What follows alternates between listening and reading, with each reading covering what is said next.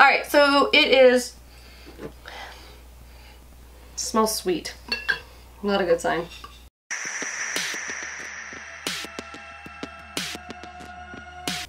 Hey guys, it's Lindsay, also known as By Me Fox, back with you again. Welcome back if you've been to my channel before. If you haven't, I come up with really random things and encourage you to draw along with me. Today will be no exception. A lot of what I've been doing lately has been a little more thought out and a little more pre-planned on my part. I'm wanting to get back to actual drawing inspiration, which was why I started this channel, which is what I've always been trying to do in the community. Help other people like come up with stuff to draw and prove that you can find inspiration anywhere that you look if you just look for it. So I'm starting a new segment today. You've probably already noticed that from the title, but I'm gonna intro it anyways. So, are you ready for this? Are you ready for this? One of the things that I like to do in my free time is partake in adult beverages, as I am of age in my country and state. And I saw the ugliest bottle of beer ever. And it's got a sloth on it, man. So, I kind of wanted to buy the ugly bottle of beer because it's hard to say no to a awkwardly sappish avocado green beer. And then I noticed it is a kombucha tea beer combo thing, and I'm addicted to kombucha tea because I'm boring like that. So then I really had to buy it. Then I was like, I've got to do something with this amazing sloth bottle. It's too much cute for one thing. So I decided to start a new series doing character designs based off of drinks. I'm going to call it Drinking and Drawing. No, they will not all be alcoholic drinks. I will make sure I put some non-alcoholics in there. But just proving that you can kind of look around and find inspiration anywhere that you want to. We're only going to do one of these guys because that's a lot of alcohol for one person. I probably am actually going to just do some sketching tonight, and then tomorrow I'll actually sit down and get a drawing going, or get like a final piece done, just because I know it's late and this is definitely more than any one person needs. And I'm not sure that I'm gonna really have the creative energy to set up a new shot and get everything going this evening.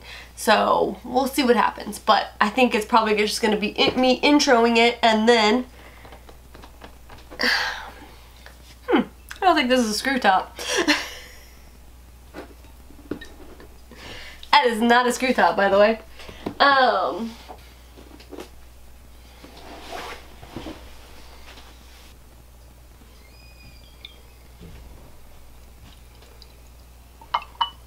Hey, it's got the same kind of color. Cool. Let's have a taste and let's go.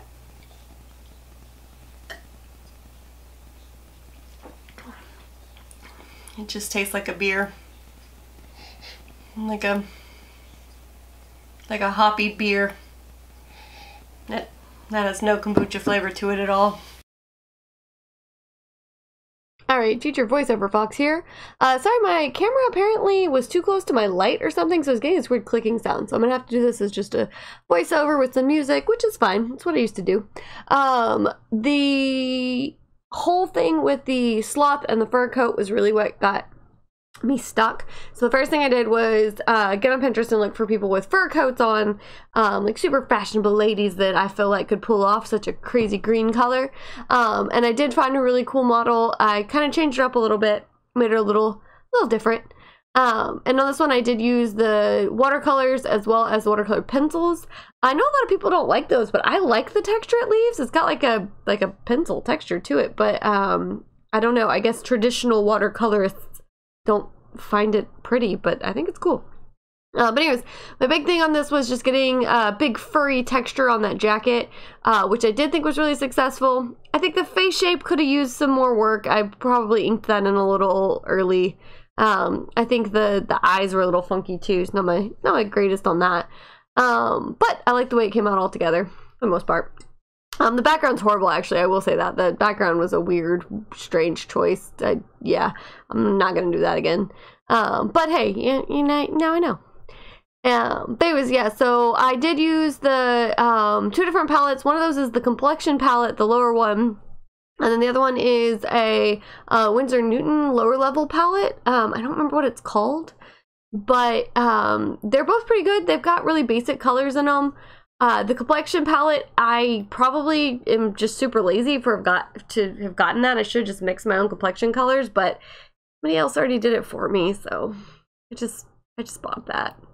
And then the pencils I've had for forever. They're not actually something you can find anymore. I did look for them to link them below, but they just, yeah, they're too old. They don't make those anymore. But yeah, I'm using a brown Micron to do the outline for this. It's a Micron PN. I do like the plastic nibs, but this one for some reason was giving me trouble actually getting juicy enough. I don't know what was going on with that. Kind of weird.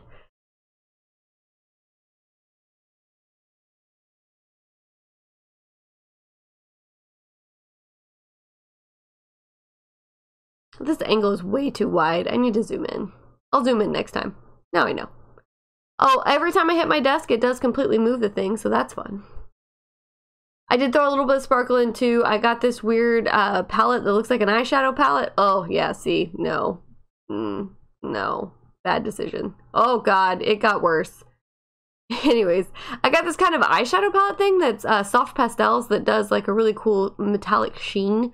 I like it. I haven't figured out how to use it yet. It's just a little frosting on stuff right now, but I'm gonna figure out how to use it better later on.